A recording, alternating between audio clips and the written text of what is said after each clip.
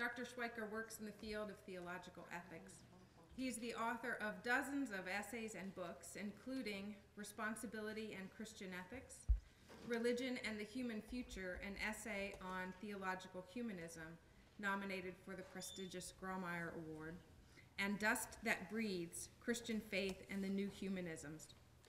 Dr. Schweiker has lectured at universities around the world and been visiting professor at the University of Heidelberg. He enjoys a well-deserved reputation as an excellent teacher. We're fortunate to have him here today. His talk is entitled Against the Seductions of Trans-humanism, Responsibility for the Human Future. Please join me in welcoming William Schweiker.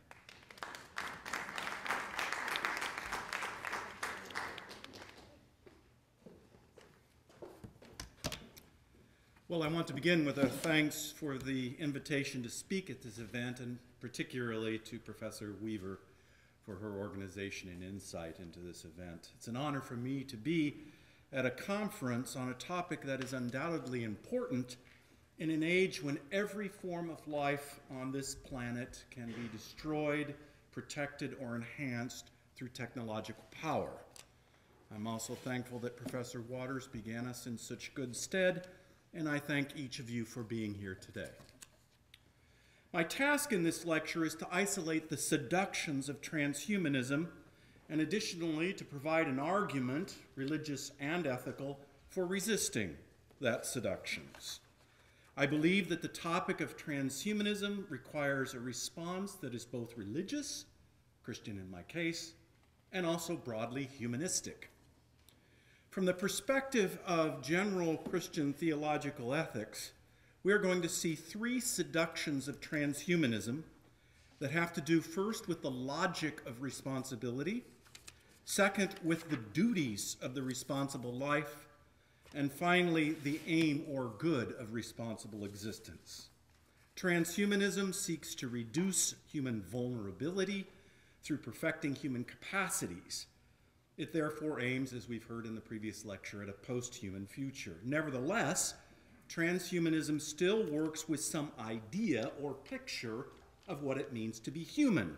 The defining characteristic of being human for the transhumanist, as we'll see, is the drive or aspiration to overcome our given biological constitution. My reflections move on several broad and yet interrelated planes of reflection. I start by identifying the question posed by transhumanism around human nature. Most of the lecture will then be spent clarifying and responding to the interlocking seductions about the responsible life.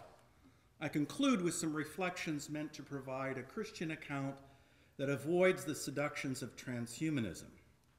However, any ethics developed with Christian sources must address non-religious transhumanism and also beliefs internal to Christianity itself that back a transhumanist agenda.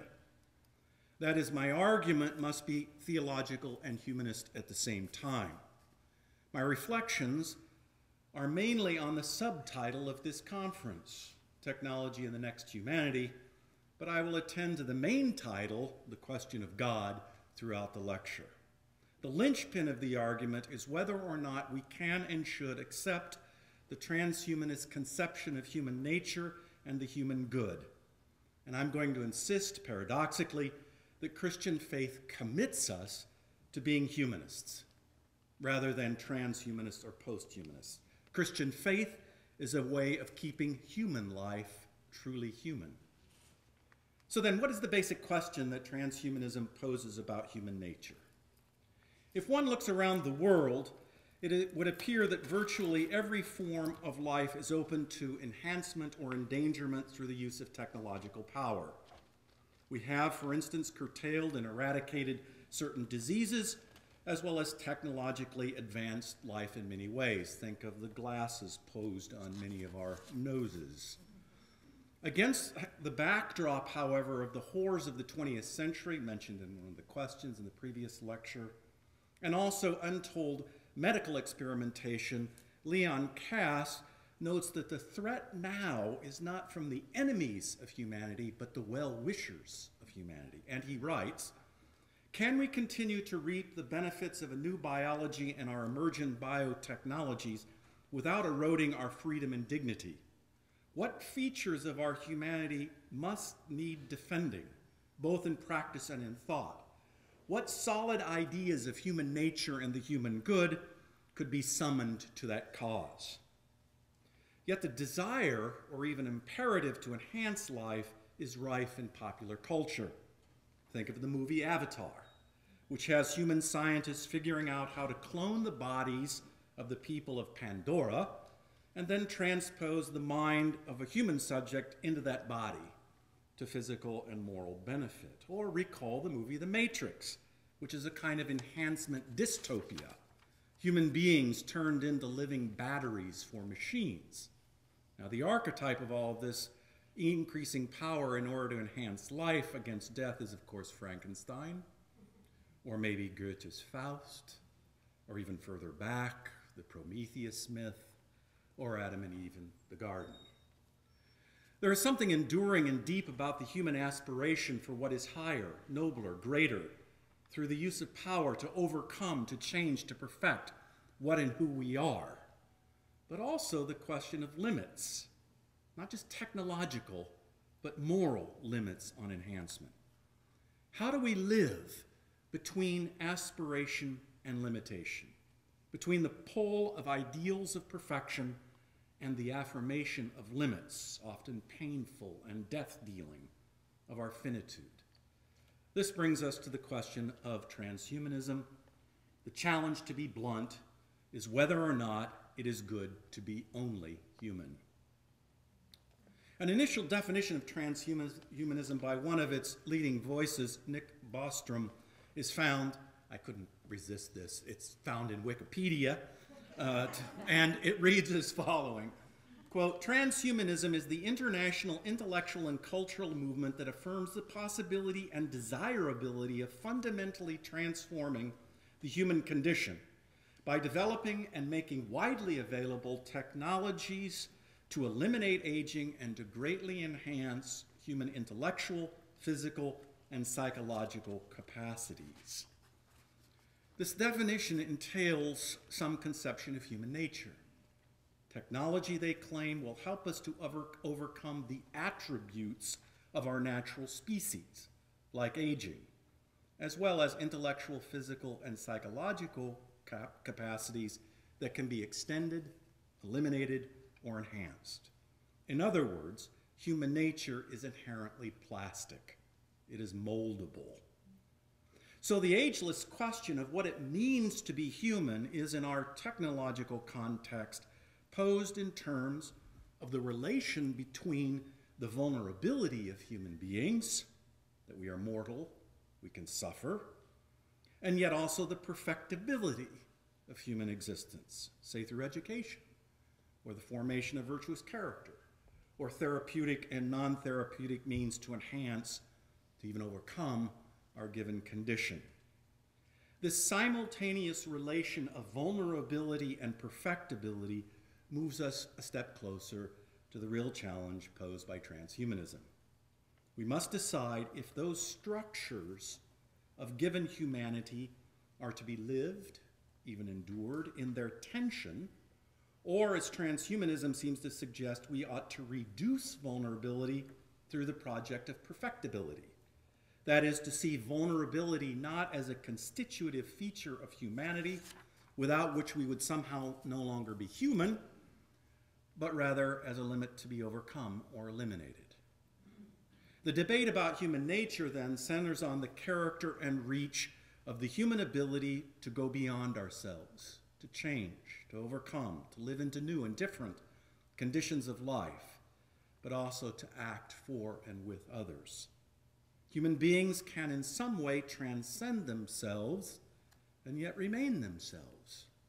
We are in a paradoxical way both continuous and discontinuous with nature, and so beings who, through aspiration, action, and labor, always exceed our given condition.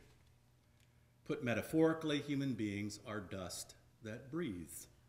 That is, finite and yet alive in spirit. We are creatures in between pure dust and pure spirit, But noting this fact about human being actually conceals a problem. And it is a problem revealed by the agenda of transhumanism. Two options are being played out in popular culture and also in scholarly books and journals. Julian Huxley, biologist and first director of UNESCO, who was the brother of the famous author A Brave New World, is supposedly the first person to coin the term transhumanism. But the Transhumanist Declaration, in its version of March 2009, puts the issue much more starkly in its first article. It reads, "Humanity stands to be profoundly affected by science and technology in the future. We envision the possibility of broadening human potential by overcoming aging, cognitive shortcomings, involuntary suffering," and here's the line I like, "and our confinement to planet Earth." The term or end of human transformation, or transcendence, is found in some other non-human realm, say Plato or the coming blogosphere, or within the overcoming of human and yet finite reality, as Nietzsche would conceive the Übermensch, as we heard in the previous lecture. Still others advocate a full-fledged post-human future in which we use technological means to forge what Donna Haraway has called cyborg existence. For these thinkers, despite their profound differences, accepting human lamentation flattens human aspiration to the mundane. It condemns us to the planet Earth and thus destroys genuine aspiration. On the other hand, some worry that ideals about human perfection alienate human beings from being, to use Martin Heidegger's term, or that aiming too high risks mutilating finite goods needed for human flourishing, as Svetlana Todorov has recently argued. The question is how to treasure our vulnerability for these thinkers. As Martha Nussbaum puts it, the temptation of perfection is to despise what is merely human and everyday. Despite their differences, the root impulse of these thinkers, ranging from Heidegger to Nussbaum, is to find a home in the world, to note that part of the human good is the very givenness and limitations of life. Now, lest theologians imagine that the transhumanist agenda of perfecting humanity by overcoming vulnerability is nothing but a secular ideology of technological power gone mad, it is important to see that there are Christian versions of this idea. Consider the title of this conference. We should note that children are at one and the same moment vulnerable to the actions of others.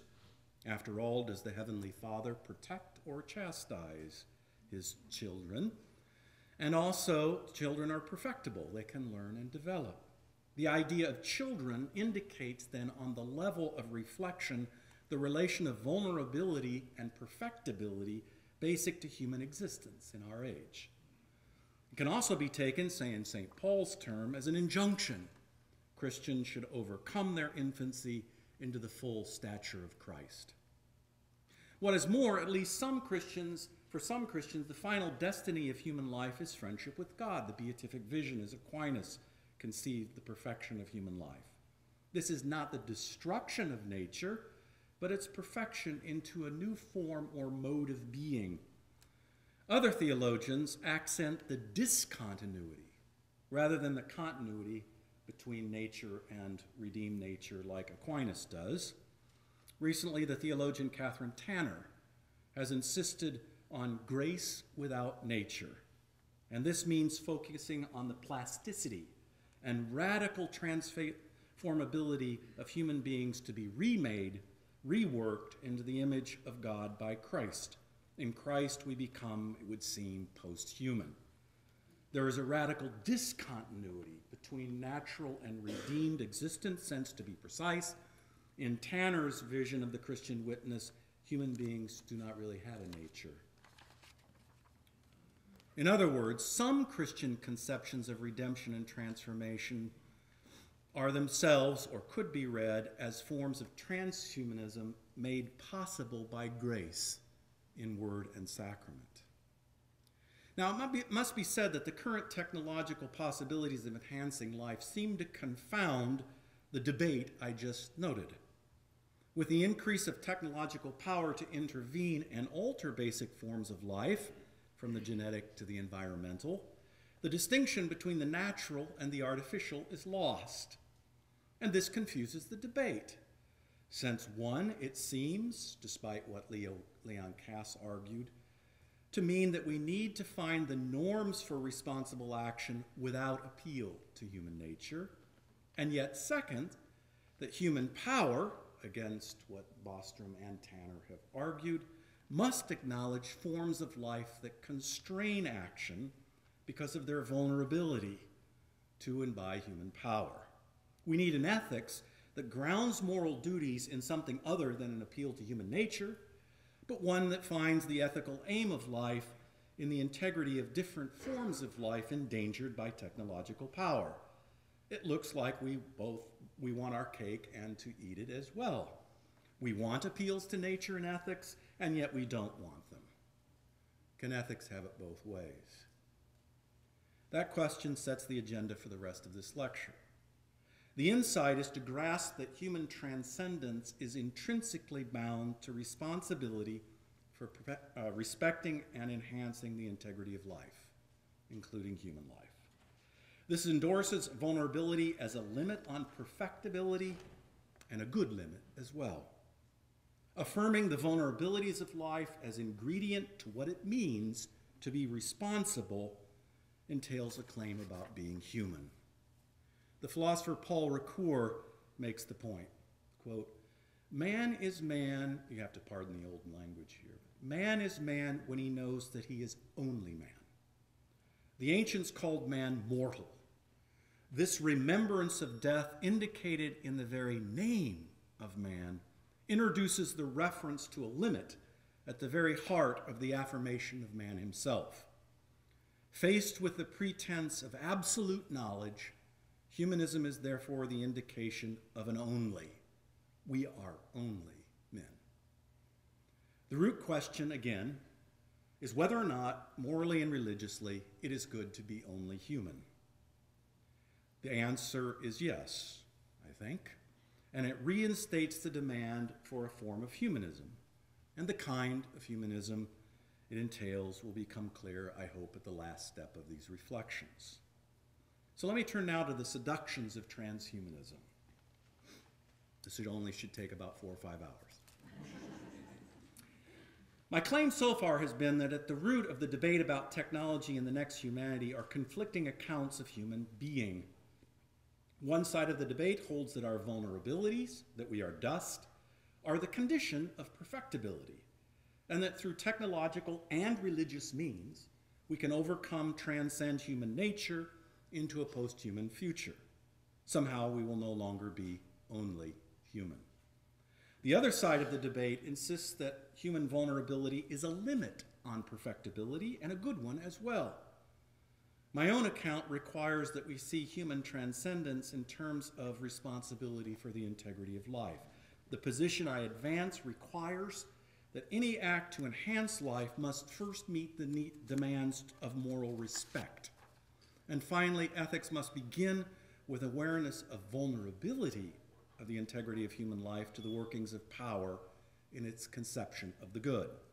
That is how I'm going to want to have my cake and to eat it too. In order to bring some precision to those reflections, we need to isolate these seductions of transhumanism. One seduction of transhumanism is logical. It goes like this. If, through technological means, we can extend life, then we ought to do so. There are only two constraints on this logic that can implies ought.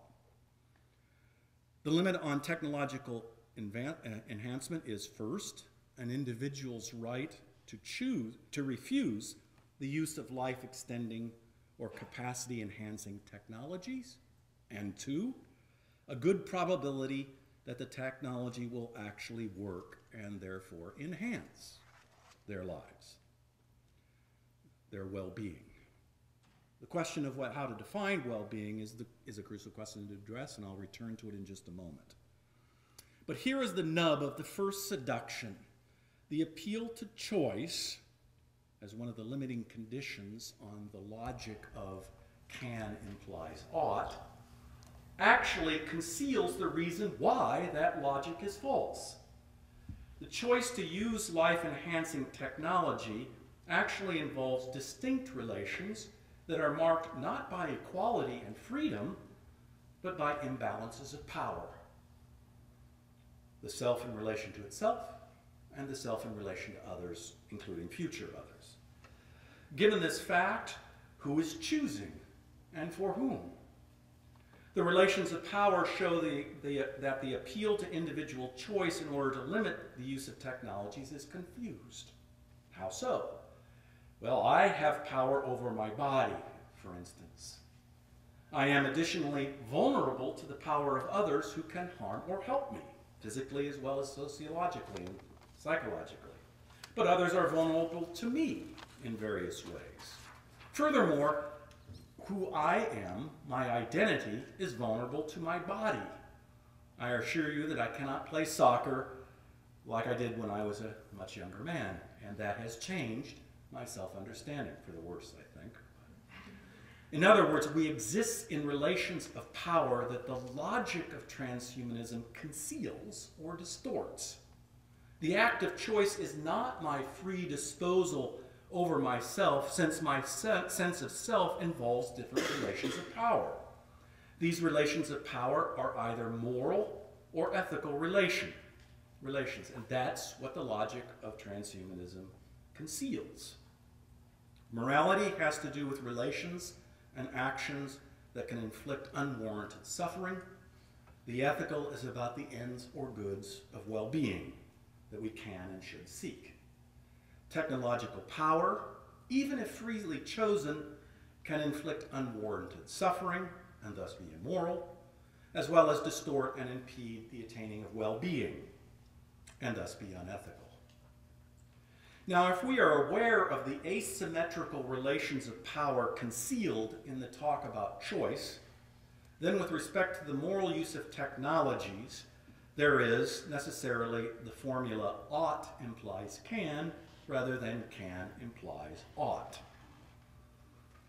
But interestingly, the principle ought implies can means something very different than how it was formulated by the great modern thinkers of freedom, like Immanuel Kant.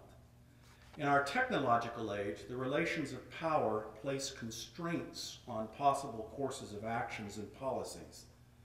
In terms that I used before, we have to ground the realm of duties in something other than the idea of human nature, and it is grounded in the character of asymmetrical relations of power, since we must not inflict suffering in the belief that might makes right, or that the end justifies the means. The inability to grasp that insight, that one should not inflict power on the innocent and the weaker, the inability to grasp that insight is a profound moral and ethical blindness. And the truth is, of course, that we live in cultures of moral blindness. Jürgen Habermas, the philosopher, put it this way: there is a reversibility of obligations because agents as persons are due the same moral consideration and ought to relate to each other in mutual recognition and equal regard. What is demanded of me is also demanded of you. Yet the act of enhancing current life in ways that deprive future human beings the determination of their own lives actually makes their choices, even choices technologically to enhance their lives, to depend on the choices, and therefore the power, of present persons. It asserts the power of present persons over future persons so that it makes right equals might, the ends justify the means. Such actions deny reversibility and are therefore immoral and unethical.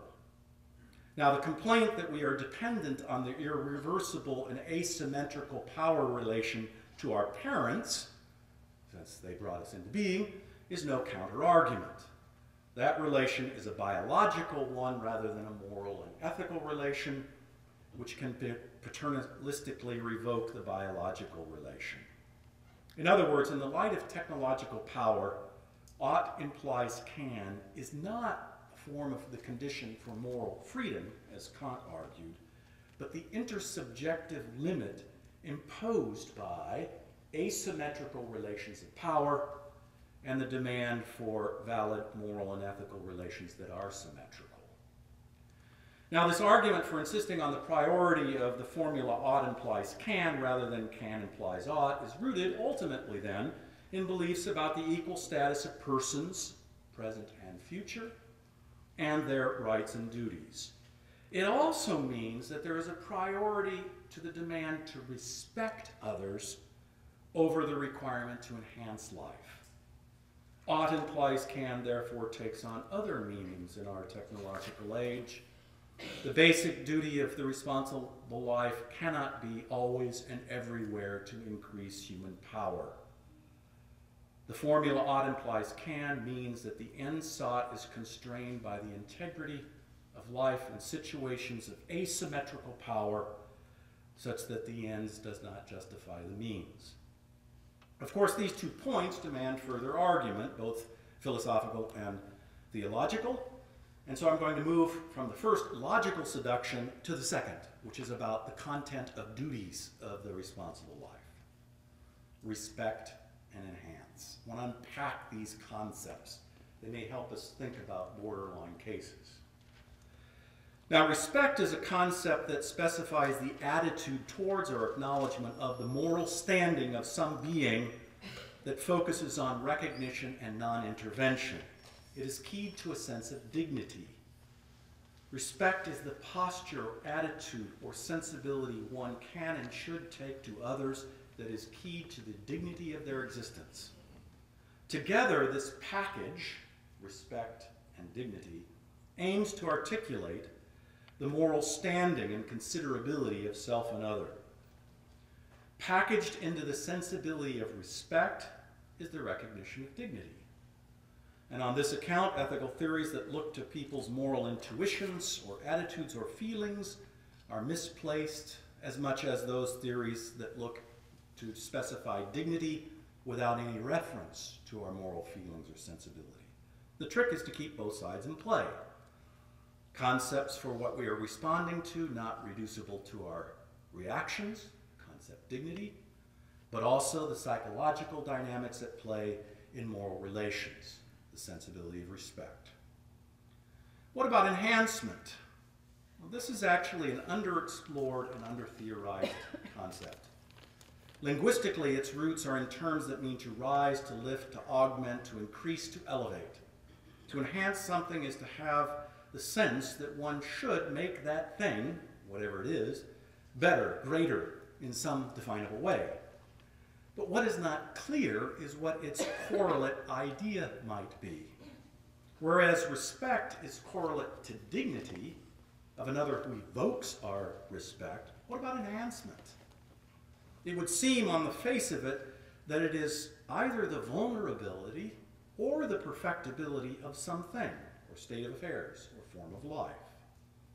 In other words, and this is very confused, the sense that we ought to enhance life is correlated both to life's vulnerability and its perfectibility. The sense that we ought to enhance life does not help us distinguish between vulnerability and perfectibility, and that is very dangerous. That is, if the correlate of enhancement is perfectibility, then the vulnerability of others to our power puts no limits on what we can rightly do with them or for them. Yet if vulnerability is correlated to the duty to enhance, it is not clear that we should wish technological means to aid others over whom we have power. So at the very core of the transhumanist agenda is a massive and confusing ambiguity. Which is it correlate to? And to say, as Bostrom did, that the limit on enhancing life is free choice of individuals to forswear the use of technologies, therapeutic or non-therapeutic, is simply to miss the point. As I've noted, we experience vulnerability and perfectibility in relationship to ourselves and our bodies, the appeal to choice masks the fact rather than providing moral guidance. Now, the ambiguity about the correlate to enhancement as both vulnerability and perfectibility is the issue. And this explains why therapeutic intervention, which begins with vulnerability and then moves to perfectibility, is hard to sort out from non-therapeutic intervention, which begins with the possibility of perfecting and only then, if at all, acknowledges human vulnerability. This instability in the basic ethical sense that we should make life better, that we should enhance life wherever we can, is the root issue. And if that's right, at least at a simple descriptive level, then we can see why in our time the question of enhancing life has become so confused. Let me put my own judgment on this rather boldly. The radical increase of technological power and the ambiguity in the moral sense that we should enhance life means that the moral demand for respect must have priority over the ethical project of enhancement. This requires seeing vulnerability as a limit on the drive for perfection and both forms of enhancement in the service of dignity and respect. Now, there's ancient wisdom in this judgment. Throughout the ages, Christian thinkers have insisted that duties of non-malevolence, that is, do no harm, must take priority over duties of benevolence and beneficence. While we should do all we can to promote life and to tend to the needs of others, there is a prior demand, if we think of the Ten Commandments, not to kill, not to steal. The end does not justify the means. Might does not make right. Now, I'm profoundly aware how hard it is to make this argument in a culture that assumes that the end does justify the means, that if we can, then we ought, and that to act otherwise seems somehow uncaring, even anti-human. After all, if we can save future babies from disease by genetically altering sperm and egg, why not? If we can overcome the threat of senility by uploading brains into computers, why not? But in order to see the reason why we must give priority of respect over enhancement as moral duties, realizing that we need them both, but in their right order, leads to the crucial question noted about the aim or good of responsible life. And therefore, I turn to the third seduction on the human good. We know the good of transhumanism, as noted before, quote, it envisions possibilities of broadening human potential by overcoming aging, cognitive shortcomings, involuntary suffering, and our confinement to planet Earth. The seduction is to believe that that's an adequate account of the human good. Is it the case? It's important to note that human action and freedom is entangled with the vitalities and needs of our forms of life as we strive for some integration and integrity in our lives and communities. The good which human action and relation should respect and enhance, I call the integrity of life. And I mean two distinct things, or interrelated things, by this concept. First, integrity designates the integration or drawing together of a range of goods sufficient to fulfill basic needs and express capacities necessary for a form of life to continue to exist, to resist death. The range of kinds of goods different for the type of life considered. It's species life. A human being has needs and capacities for reflection and meaning, missing at other organic levels of life, even as human beings, no less than cells or animals, must metabolize energy through interaction and communication with its environments, or the interaction among environments. In each case, some kind of integration is enacted. And the analogical use of the idea of life across diverse types is therefore rooted in this dynamic of integration. The main threat to any form of life is disintegration, the weakening of the life process to the point of non-being or death. Yet even the concept death is analogically predicated of beings owing to the diverse ways they integrate their lives. And this is why, as Christians have long known, human beings can die in many different ways. Physical death, social death through the disintegration of communities, existential death in the loss of meaning and purpose of life, spiritual death, or the denial of the integrity of one's life in God's life. So too, one can be physically alive and spiritually dead, existentially alive and yet physically dying. The mark of finite life, in contrast to divine life, is that the capacity for integration is never complete.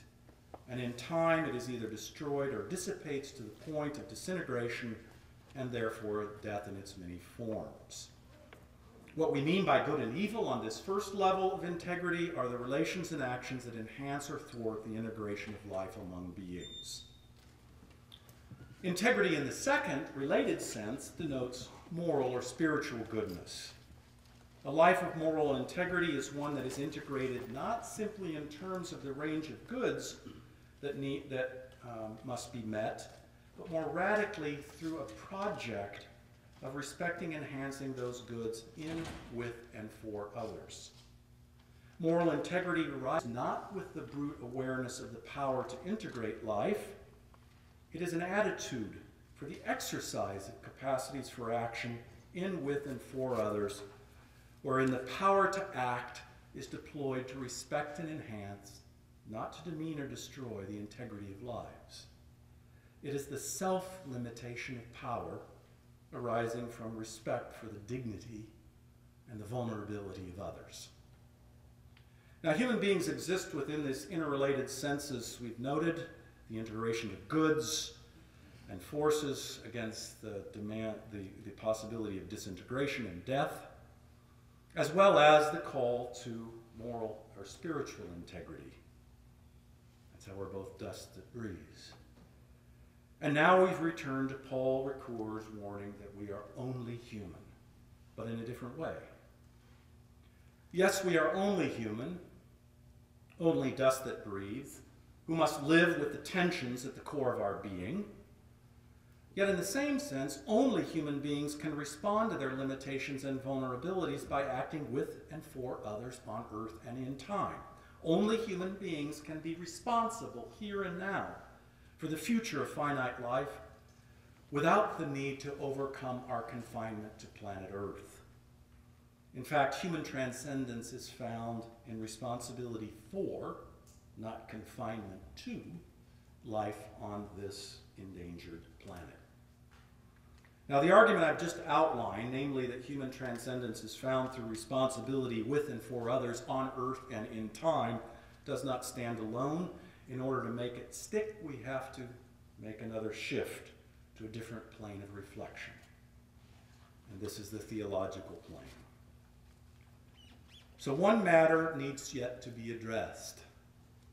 Why should we accept and even embrace the fact that we are only human? As far as I can tell, despite Paul Ricoeur's claims to the contrary, there is nothing within humanism itself that can answer that question. Yes, we are mortal and have etched into our being the remembrance of death. Yet why ought that remembrance be embraced within our affirmation of life?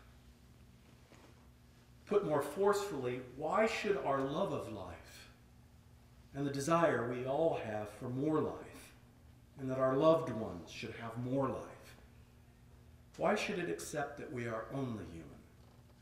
And it is here that Christian faith, ironically, commits us to a kind of humanism, but one whose maxim is that we are called to be human, truly human.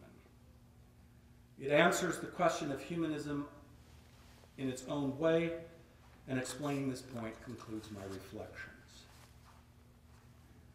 The biblical texts formulate the moral law of life, that is, the proper limit on human power and asymmetrical relations, in terms of the complex relation between the command to love God with one's whole heart, strength, and mind, and one's neighbor as oneself.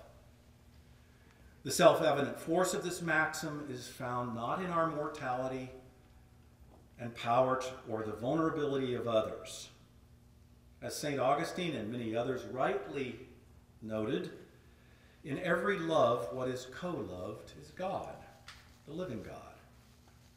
And that insight must be formulated not only as a type of humanism, but also as a kind of piety, a religious longing.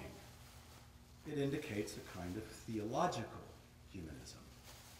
So in loving others, we are co-loving the divine. But that's not enough.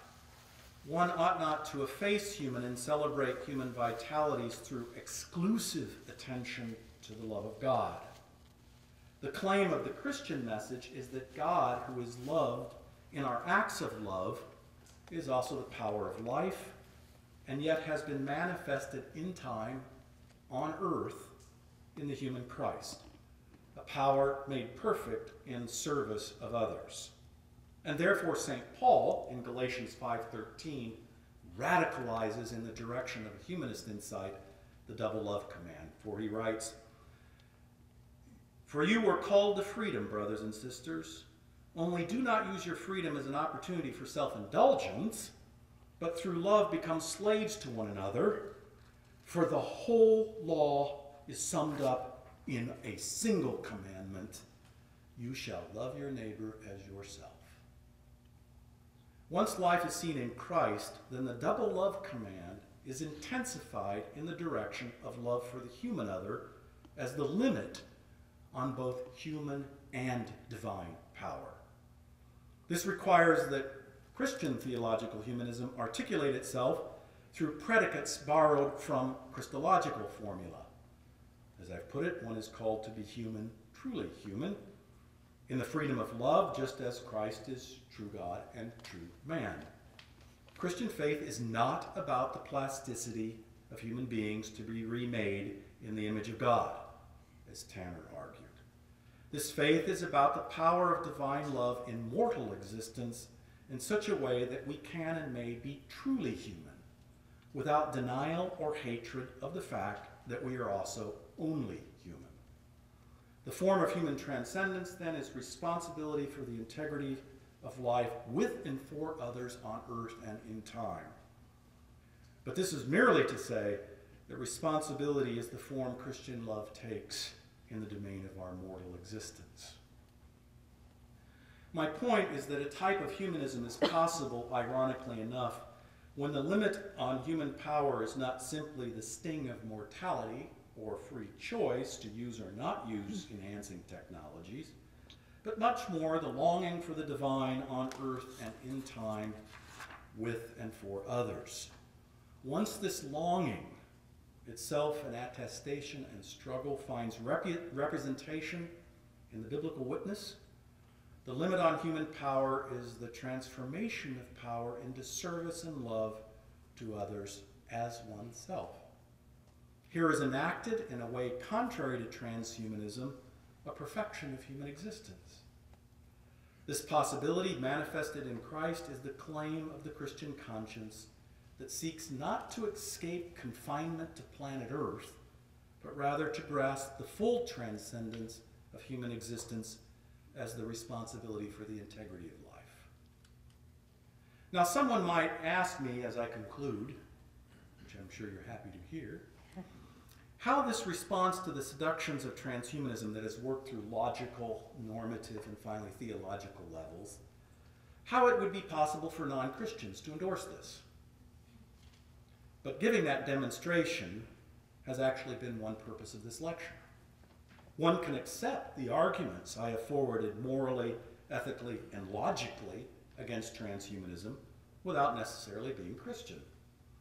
What I have shown is how Christians can and ought to join with other responsible people to forge a humane and responsible ethics in order to counter those seductions of transhumanism, while also combating transhumanist ideas within their own tradition, which is what I've also done.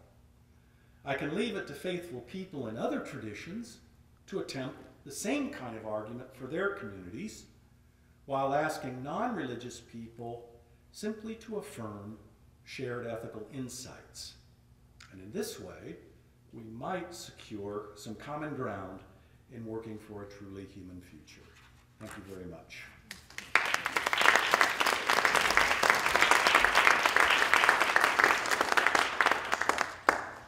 We have time for some conversation. Anyone have a question to start?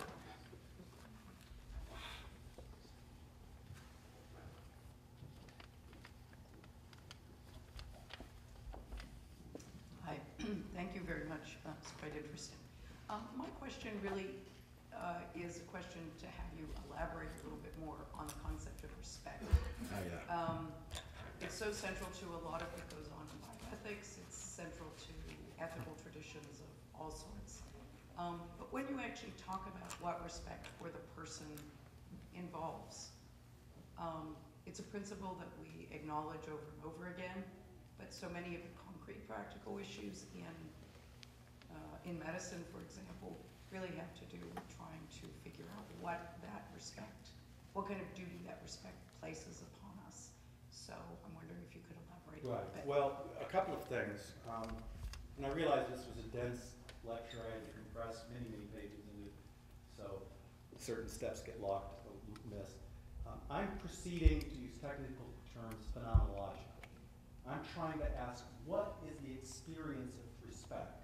How do we unpack that to see what its correlate concept is, so that we don't reduce ethics just to our feelings, or do we assume that somehow we can talk about the moral standing of others divorced from our feelings, our moral feelings? So the lecture was trying to unpack two couplets, respect and dignity, I'll come back in a moment, and then to show that the moral sense that we should enhance life itself is inherently ambiguous about its correlate, and that's why we see the public debate working out the way it is. Okay? Now, with respect to respect, here my guide is Immanuel Kant. He understood respect through the German term Achtung, which means that for him, when you encounter another human being, there's something in them that calls you to attention. It rips you out of your normal way of seeing things as objects to be used. He thought that reality, the dignity in the human, that evokes this notion of respect, which I assume we've all had that experience, right? That our own narcissism is shattered by the claim of another human being on one. At least I hope we've all had that experience. He thought dignity was keyed to freedom, to the rational capacity to make choices.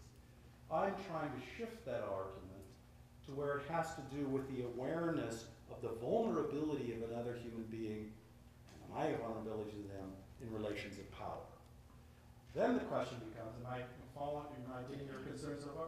Then the question becomes, okay, great, Schweiker, wonderful. We have respect and dignity understood in terms of these questions, this vulnerability to the power of others. So what? Well, what I tried to do is to show the place of that concept and experience within an imperative. Respect and enhance the integrity of life before God is the full imperative. And that imperative does not answer all of our moral questions, but it gives us guidance because it shows that we ought not to enhance things until they have first been respected. What counts as respecting dignity would be a sort of case-by-case determination. There's a number of reasons why I think that must be the case, but that's where this would end up. So I'm trying to provide a general framework within which you can address these more specific topics. Am I getting to your concern at all? Yeah. These are we don't think enough about the density of moral sensibilities. And that's what I'm trying to do, unpack the sensibilities. Yes? Thank you. And your perfectibility and also vulnerability, but your assumption based on human being is subject towards nature. More human individuality, subjectivity is a kind of assumption. So my question is that how about dignity of the nature vulnerability of nature, how human be responsible to the nature. This is any come from Christian tradition or Immanuel Kant tradition, or we have to find out another tradition. I'm not sure I quite hear the question, but it has to do with what is the status of the natural realm with respect to this argument. I can easily do that. I'm supposed to stand over here. Well, we're really close. Okay.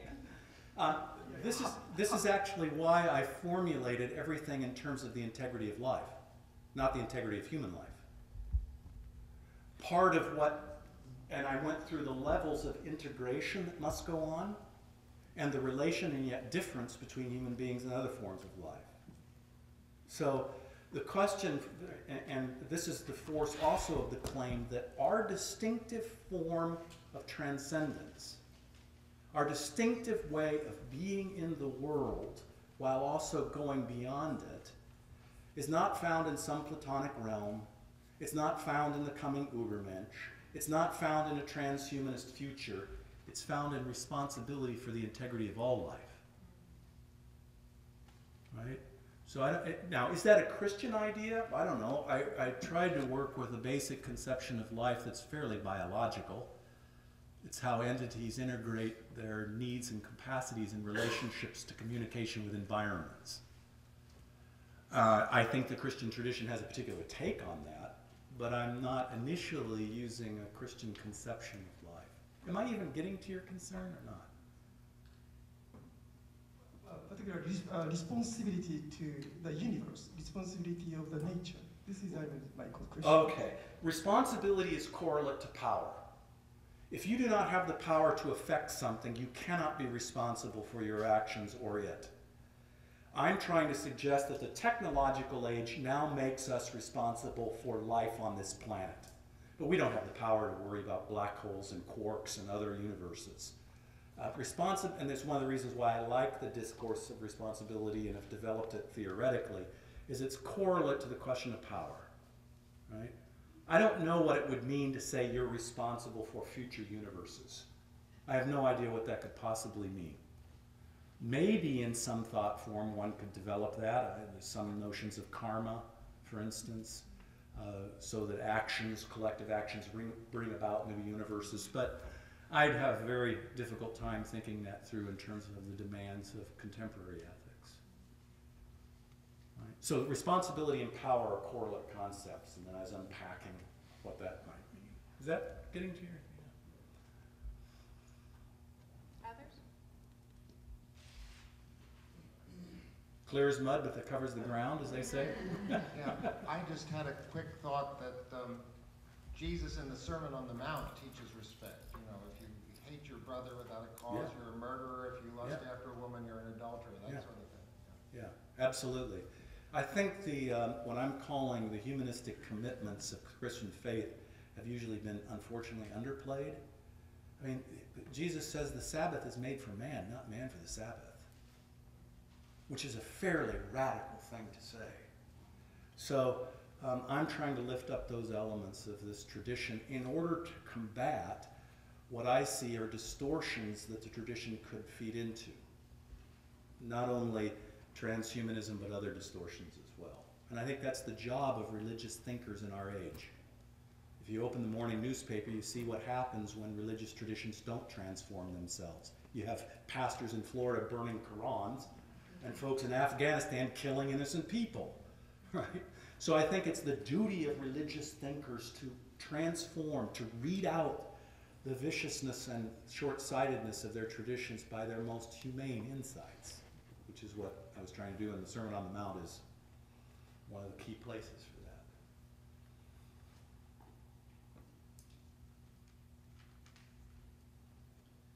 If once. there isn't someone here, actually, I wouldn't mind having you elaborate on why you think that what it means to enact respect has to proceed on a case-by-case basis. Oh, just the meaning of what that would entail.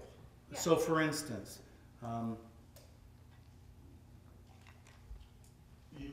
it's not absolutely clear in a situation, particularly a medical situation where there may be conflicting family desires and needs, how you could come in with a preset notion of what it would mean to respect the patient's life.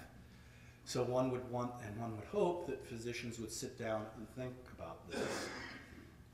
And that even as procedures are going on, there can be a reassessment. What I've tried, the limits I've tried to put on the notion, on the content I've tried to build into respect is, first, it's this deep sense and acknowledgement and recognition of their dignity. And then within that, it's that dignity is inseparable from their vulnerability. Okay? And then I think you'd have to think that through in specific cases, because there are different agents making decisions. This is where I find, you know, the appeal to just simple choice to be very dangerous, as ways I tried to put it. Is that, yeah? Okay.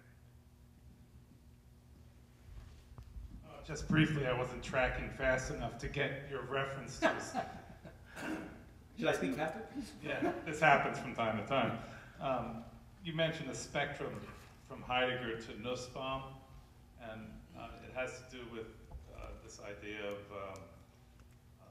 a species being, or that. With the argument I was making, I made reference to three thinkers, very different, and I'll show you what they share. They share two things. One is a worry that specific ideals alienate us from our creatureliness and our earthliness. So Martin Heidegger, in his famous essay on technology, is making basic that argument, and wants to see human beings as what he calls shepherds of being, to see ourselves as shepherds over reality. Okay?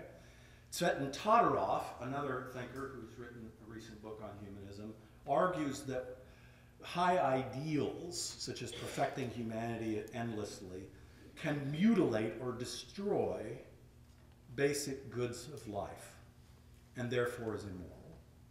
Martha Nussbaum, in her examination of the moral feeling of disgust, actually, worries that we, in these kinds of arguments, transhumanist arguments and others, we're manifesting a kind of repugnance or disgust over our finitude, and that we have to counter that. What all three of these thinkers share is that they want to make us at home in the world. They want to make us accept our finitude, okay? Which is very against the second option. And I'm trying to make an argument that's weaving down the middle. Respect, we should accept our being on earth. Enhance, we also have ideals and aspirations we should pursue. Is that getting to your... No? Okay. We've got a question back here, or you can come back if you have another. Do you want to ask more, or are you... I'm good. Okay. Thank you. I just want to thank you for putting elucidating this idea of power into the biological and genetic enhancement ethical argument. I'm not sure what my comment is. I think it's probably better taken offline, but I will comment on a conference that I attended just this weekend that dealt with ethical issues in genetic enhancement and other bioengineering. One of them has to do with the social good, of the potential for genetic enhancements, or and it's not even genetics, human enhancement of all over personal autonomy. So I'll restrict my question to dealing with the issue of what you're talking about, dignity, the human person, and personal autonomy, and with the ability to identify individuals' characteristics through DNA decoding. There is a sense of a loss of, and it's almost becoming an assumption that human individual dignity no longer exists or need exist or is anachronistic in some way. Right. And so I would just ask you to comment on that. Very good. And I'm a real proponent of human individual dignity. I think that's part of what a humanist commitment entails. We like, well, I was going to say we like human beings. I think that's a little we are committed in principle to in the more extended argument of this that I've developed in several books, we have interlocking levels of goods that all must be integrated. So there are bodily goods, there are goods of locality, there are social goods, there are reflexive goods, and there are moral goods or spiritual goods. And the person of integrity is committed to respecting and enhancing the integration of all those goods in human individuals and communities. Okay? Now, this is something we never completely succeed at. That's why it's a moral norm. If we completely succeeded at it, we wouldn't need a moral norm. We would just be living normally. Now, under that picture, the idea that you could have communal goods that violated individual goods is incoherent. Or that you could have individual goods that were not themselves part of the social good would also be incoherent. So the question is how to think through the interrelationship between these. My argument about respect and enhance implies also a relation of the individual to the community. The community must first respect individual life before it decides to enhance human existence for the good of the social whole. Right? In the same way, an individual must think about their duties and obligations. What do they respect in a community as the ground purpose for, or ground duty for, deciding what they need to do to try to enhance their own life and others. I think this is getting at your concern. It's how to interrelate these things. It's so complicated, but I would say that one of the responses that I heard over this conference was, not today, but before, was that the very act of pushing technology and technological capacity to its limit is, in fact, the ultimate respect of what it means to be human.